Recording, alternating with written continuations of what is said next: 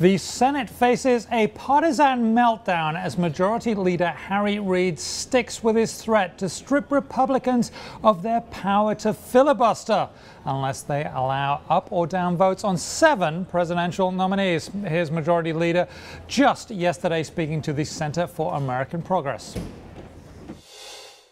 We need to move forward. We need to stop blocking this president and future presidents from having a qualified team that he thinks is what he needs.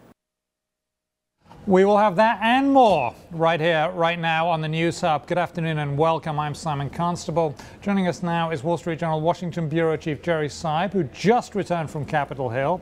He's joined by Richard Arenberg, Brown University adjunct lecturer and former Deputy Chief of Staff to U.S. Senator Carl Levin. Jerry, let's start with you. Let's talk about what Reid is proposing. Well, what he wants to do is essentially stop the ability of the minority in the Senate, in this case the Republicans, to use the filibuster to block executive branch appointees, not judges and not legislation. He's very careful to draw a distinction there, but he's saying essentially a president can't be expected to operate unless he can appoint his own people and put a team in place. There have been a lot of delays and some obstruction. He's particularly focusing on 7 people now, including National Labor Relations Board nominees, Richard Cordray, who's been chosen to head the Consumer Financial Protection Board, a new agency, and the Labor Secretary, and saying these are the kinds of things that a president needs to have to put his policies in place. We should stop this. I'm going to change the rules. I'm going to propose to change the rules so that those kinds of appointees can be approved with a simple majority vote, not a 60-vote anti-filibuster vote. Now, this doesn't sound like a big deal maybe to most people, but inside the Senate, it's an earthquake. Yeah, it does sound a little bit like an earthquake. Jerry, stay with us. Richard Arenberg of Brown.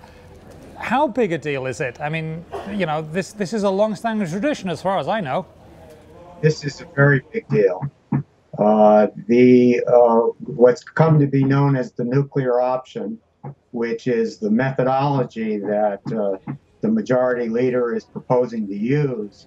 Normally it takes 67 votes to end debate on a rules change. He's proposing to do it by a simple majority.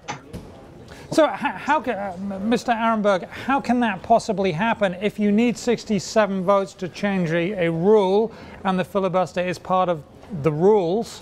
Then how can he do this with a simple majority of 51? Explain it to us. It's a tricky kind of procedural sleight of hand. It requires the presiding officer, who may be the vice president, of course. If it's not, it'll be a member of the majority party. Majority Leader Reid would make a point of order. The presiding officer would uphold that point of order. Minority Leader McConnell will appeal that ruling, and then Senator Reid would move to table that appeal. And if he has 51 votes, he can table it. It's a non-debatable motion. He can table it by a simple majority, and then the new precedent is established. Okay, stay with us, Mr. Arenberg. Jerry, back to you. You've just got back from Capitol Hill. What's the mood like there about this proposal? Well, there's not a lot happening up there right now. I mean, the Republicans are talking about maybe suggesting that the Democrats in the White House simply appoint a couple of different people for the NLRB, and then they'd vote for those people, because one of their objections is that those nominees were chosen during what they believe was a congressional recess. And so that's a fairly modest compromise. It seems to be the only one that's in the air. There's going to be a big meeting tonight. Both sides or either side could blink at that meeting.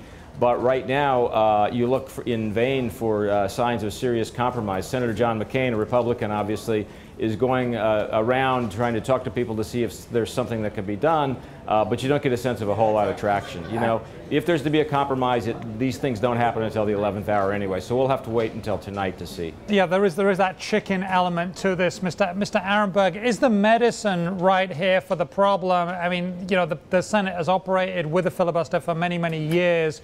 Why can't, you know, be more collegial and just get on and get the job done rather than changing everything?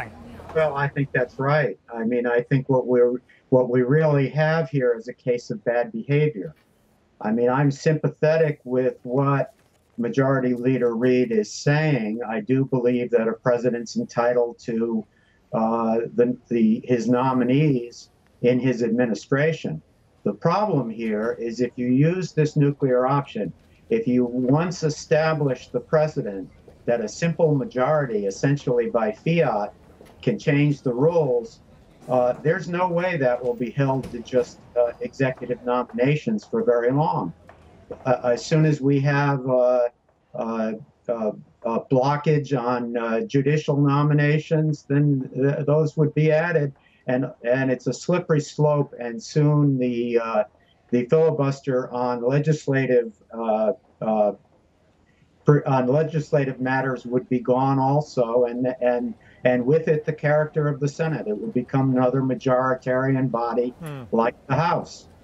Okay, slippery slope. There you have it. Richard Arenberg of Brown University and Jerry Seib, our bureau chief at Washington, D.C. Thank you both very much.